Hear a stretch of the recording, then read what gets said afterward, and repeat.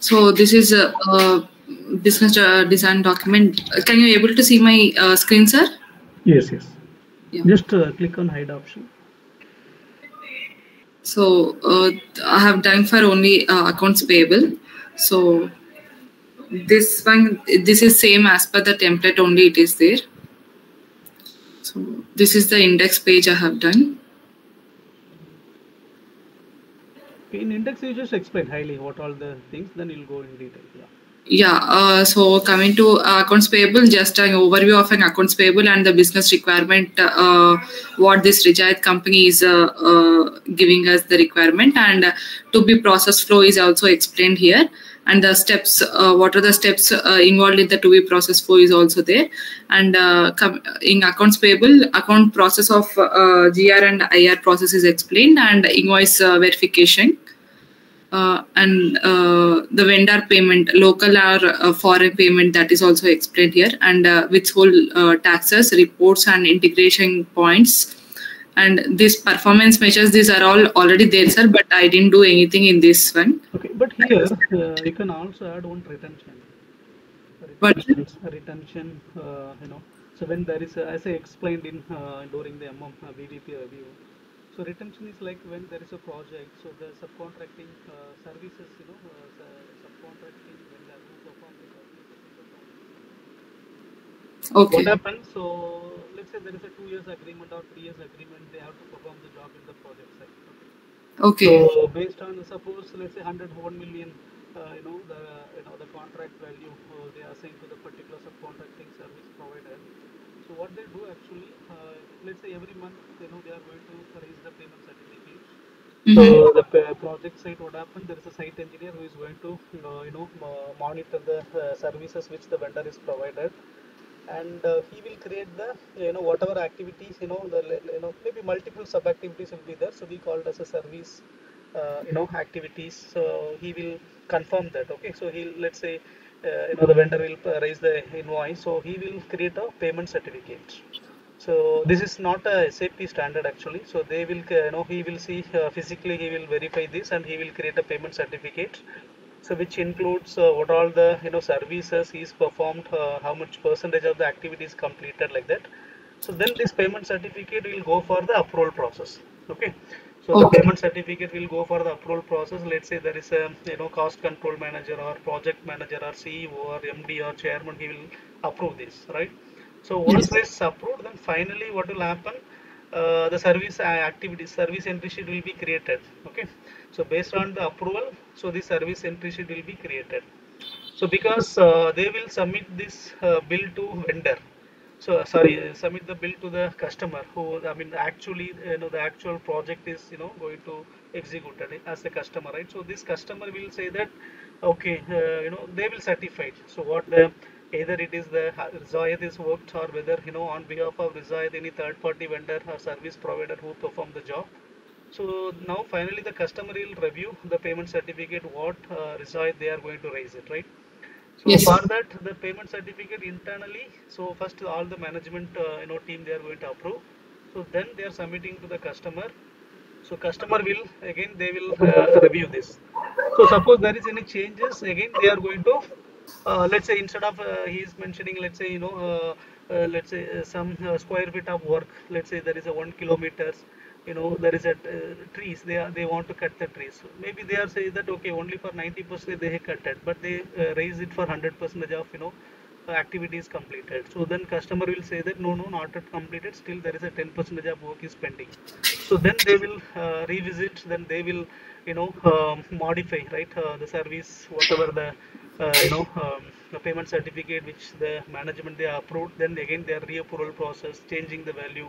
So then they are submitting the actual payment certificate to the the customer, who is the project owner, right? So finally, so for this purpose, what happened? So every let's say every month there is a percentage of work, we are releasing the amount to the subcontractor. So in purchase order level, we'll mention that there is a retention percentage. Okay, so for like how the advance payment percentage we are giving, right, 10% of down payment, same way there is a retention 5%, 10% has to be specified in the PO. And this retention during the invoice, that has to be posted to the respective GL account. Okay, so the 5% of the retention will be captured. So maybe end of the project, so this cost will be released to the subcontractor. Okay. Right. So just include these points, whatever I explained here. So just you can able to whatever you understand. So just write down, as a retention point of view, what is the retention? So what purpose we are going to use it? What is the percentage of retention? How this retention is going to be calculated? What is the accounting entry? So these are all information you can get it. So just you can able to update in your BBP. Okay, where we have to do that, sir? In the integration points or like something like that we have? In PO level, so you just, end of the day you need where they are mentioning this retention, right? In purchase order level, you have to mention, okay, the retention will be maintained in the purchase order, let's say 5%. And during the invoice verification, this retention percentage will be posted into the respective GL account, right? So, yeah. So what I'm suggesting, so this process you can check it also side by side. So along with the and FI, so you just pick it who is available. So just to execute this process and test in our system, all servers in our server. So then you will have more clarity. So how this retention works, what is the basic configuration to be done from the FI side.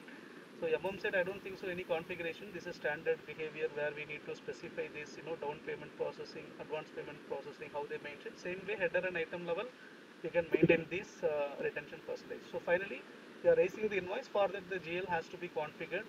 So based on that, the retention will be posted. Okay, sir. Yeah. Go ahead. Yes, sir. So in this, these are all the same. I hadn't touched anything here, sir. Only these process I have done here. Okay. So that's it coming here. And the basic account payable, what is the account payable here I have explained here, sir. And the business requirement, I have taken this from the our scope document, Rijayat scope document. So should I explain this, sir? No, high level explain solution. Yeah. So just what is the business requirement of accounts payable for Rijayat company?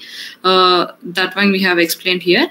And the process in accounts payable, the company wants is a accounting process for GRIR. Payments to local or a foreign suppliers, advance payments to local or a foreign suppliers, treatment of invoiced quality and prices variances, recognition of forex gain or a loss on sale or purchase, valuation of customers and vendors balances, elimination of intercompany receivables and payables, tax codes on sales and purchase. And to be process flow, this is for the procurement of material and vendor flow, payment flow. I mean, this is related to MM only, the material will come. To be processed 4 steps. First, here just explain the flow diagram now. So how the flow diagram works? Just increase the size.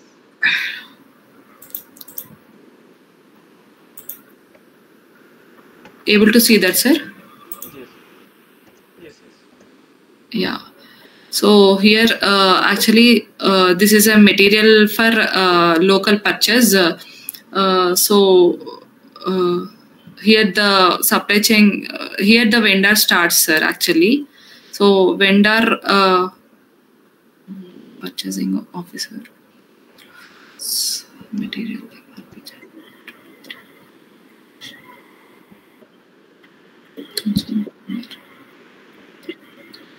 See, this is the complete process, right? So we, as a FICO consultant, we should know how the procurement works, how the PR they are creating. So that is what I'm telling you guys, has to be executed one complete end-to-end cycle, then you'll understand the process. Right? Yes. So how the, let's say supply chain planner is there, right? So supply chain planner, what they do? So they will, yeah, 1 second.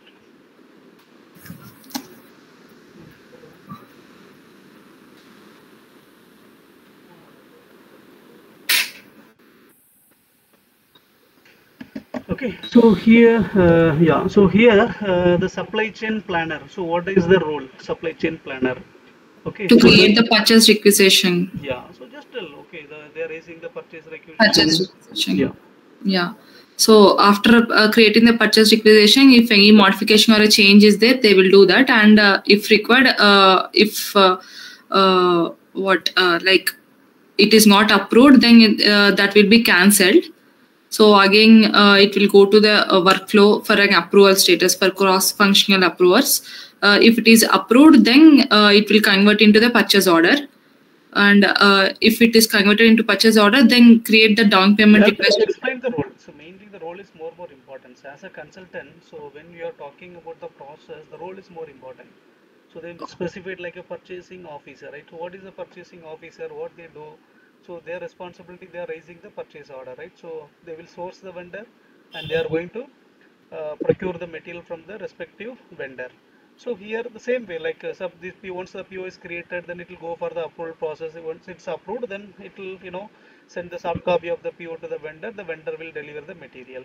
So even though this process is completely but still, as a FICO point of view, we should know that, because that is what the integration, right? So when you are, if you are clear about the process, then you can talk about all the process, like how the subcontracting process works, how the stock transfer process works. So because these all the process are integrations. So wherever the integration is there, definitely they will screw you.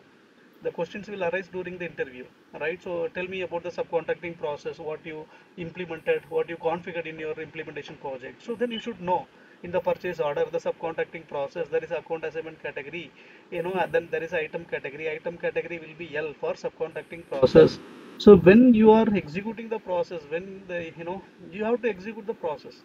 I don't want you to configure, but at least how the PR is created, how the PO is created, how the approval is happening. So finally, how they are going to send the material, subcontracting material, the raw material to the vendor, how they are receiving the final product from the vendor. So after that, how you are going to raise the invoice is coming at last, but still this process you should talk. So how it works. So that is what all the P2P process, all the O2C process, right? So you should be, as a FICO point of view, you guys should talk more. I understood. Yes, sir. Maybe we don't have that hands-on experience in the procurement point of view, but just to get from them. So just at least one of the process, how it works, just show in MM. So like that, get help from some MM team. Then you just execute one process. Then you'll have a confidence. Then you can explain. See, when accounts payable comes, it's a purely MM, right? MM and FI. So we Yes, sir. should familiarize to explain how the flow works, who is raising the PR, who is approving the PR, who is raising the PO, who is approving the PO, then who is receiving the material. So after that, how the invoice, who is creating invoice, but prior to work also, you should know that. Yes, sir. Yeah, go ahead. So purchasing officer will create the purchase order, and then the down payment request will be generated, and if it is approved, then it will be notified by the cross-functional approvals for the PO indication. So if it is correct, then the PO will be released. If the PO and that also will be approved, then it will go to the vendor for the PO. Vendor will receive the purchase order, and purchase order will be confirmed by the vendor. And inbound delivery reference to the purchase order will be created, and from that the interface, warehouse team will be taking care of the posting, goods disbursement,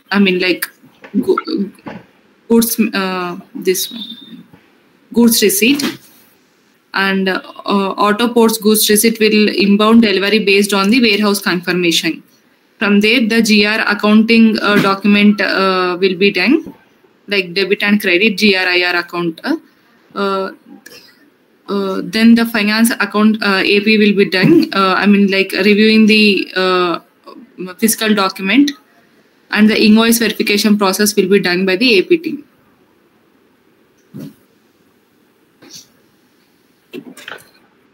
Okay. So here, yeah. So yeah, I understood.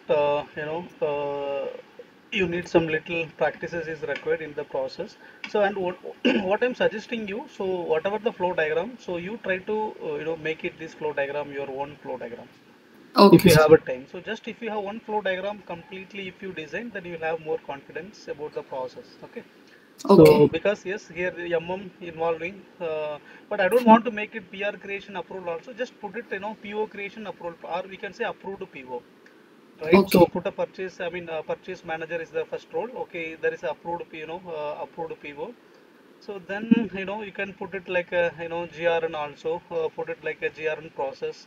So then, you are going to make a, invoice process. Who is going to create the invoice and who is approving the invoice. So like that, you can make it the flow diagram like that. So I don't want the PO should be here, but make Okay. it approved PO as the, starting process. From that, how, GRN process. Then there is a invoice process. Then accountant and account manager. So these roles and all you can include in the flow diagrams. Okay, sir. Okay, so that's fine. So maybe you can show the rest of the process in the next sessions. So I Okay. think, yeah, it's fine. Yeah, thank you. Okay, sir.